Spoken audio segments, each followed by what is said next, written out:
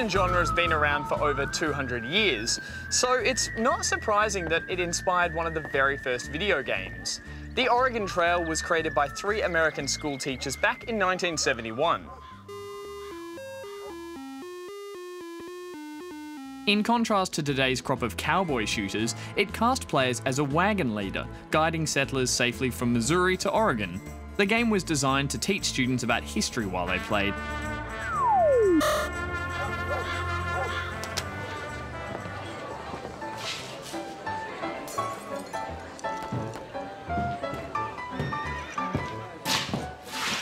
Howdy, partner. What can I get you?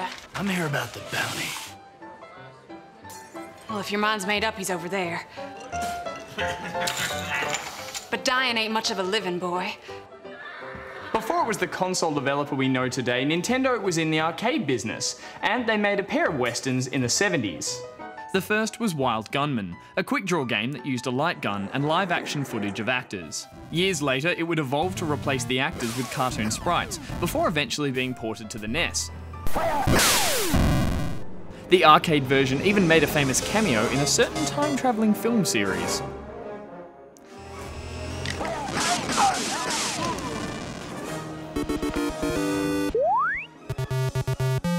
Nintendo's second release was Sheriff, an arcade shooter that used 2 joysticks. It was also one of the first games to feature art from none other than the legendary designer Shigeru Miyamoto.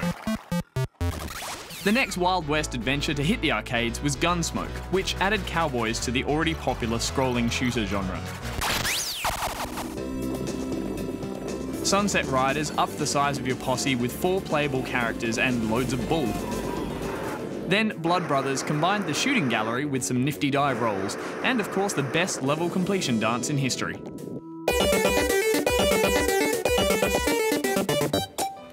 Thanks for your time, little lady. Hey!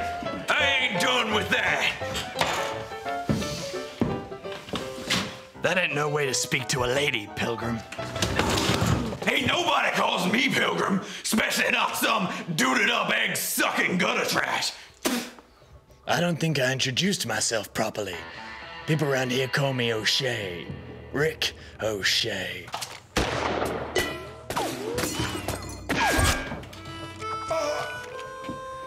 Unfortunately, the biggest hangover from 80s shooters was full-motion video. Howdy, stranger. We need your help. Mad Dog McCree led the charge with a light gun game that trotted out all the usual Western cliches. It was heavy on trial and error but light on gameplay, plus the acting was worse than some of those first spaghetti Western films. Be careful, that's Mad Dog's boys over there. You're a dead man, O'Shea! Come on, gang, let's make like a tree and get out of here. Terribly sorry about the mess, ma'am. This, ought to cover it? Touché, Ricochet. The 90s was the decade where innovation finally arrived in the Wild West, often resulting in games that turned the Western setting on its head by combining them with something unexpected. Afternoon. Let's call these Bizarro Westerns. Wild Guns on the Super NES took gameplay inspiration from Blood Brothers and added a dash of robots for a steampunk-inspired tale of revenge. Alone in the Dark 3 introduced us to the horror western, complete with zombie cowboys and possessed animals. It delivered on atmosphere, but the slow pace left the saloon door open for other horror games that had far better action. And that's exactly what the aptly titled Blood delivered. The pixelated gore and lumbering enemies were actually pretty intense.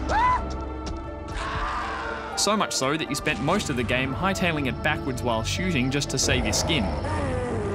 One of the weirdest Western shooters was Wild Arms. It was a classic tale of an innocent farm boy seeking adventure, except the Japanese RPG influence meant this boy was also a dream chaser, who used magic to fight demons. Despite the odd mix of genres, the game's accomplished 3D battles and clever puzzles made this the start of a popular new franchise. But one of my favourite Bizarro Westerns has to be Oddworld: Stranger's Wrath. Taking the bizarre creature design from the same world that spawned Abe's Odyssey and slapping a Western coat of paint on it resulted in a surprisingly entertaining adventure starring a bounty-hunting lion who used cute little creatures as ammo in his crossbow. Hey, O'Shea! I'm calling you out!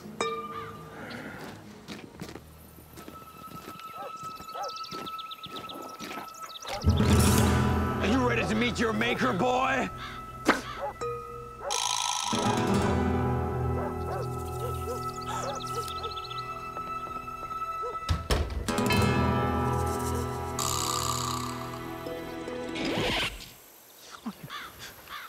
One of the first modern traditional westerns was Dead Man's Hand. That hurts. It delivered plenty of classic western themes like saloon shootouts and gun battles from horseback. However, the genre didn't really wear in its boots until a couple of years later with The Call of Juarez. In it, you could play as an Indian who packed a bow and arrow, a unique gameplay feature back then, not so much today. You got to also play as a preacher who dealt justice with his Bible and his six-shooter. This double-barreled approach meant a lot of variety for Western fans.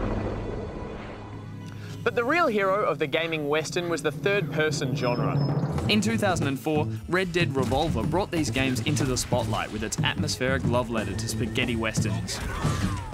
The graphics were a bit dusty, but it hit all the right targets. Big characters, classic shootout locales, and clever use of slow motion to emphasize its jewels. A year later, the West got its biggest adventure yet, with Gun.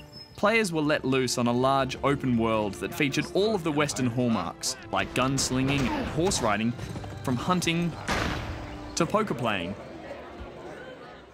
But the game that outgunned Gun and gave us our best Western adventure yet was Red Dead Redemption.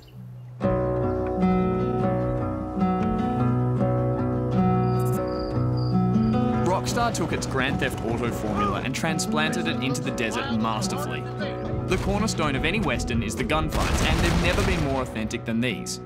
Plus, the cast was full of memorable stars. Extra hardware fitted to my old Trojan horse here. You what? But the real hero was the West itself. It looked breathtakingly amazing, and despite it being set in a desert, they somehow managed to design interesting gameplay around every corner. This was a world where any wannabe cowboy could get lost in for weeks.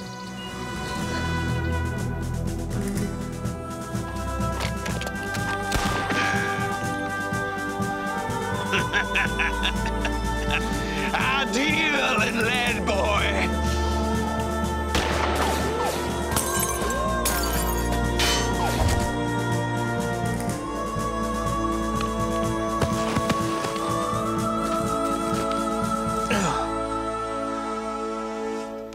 Guess he didn't have enough steel for the job.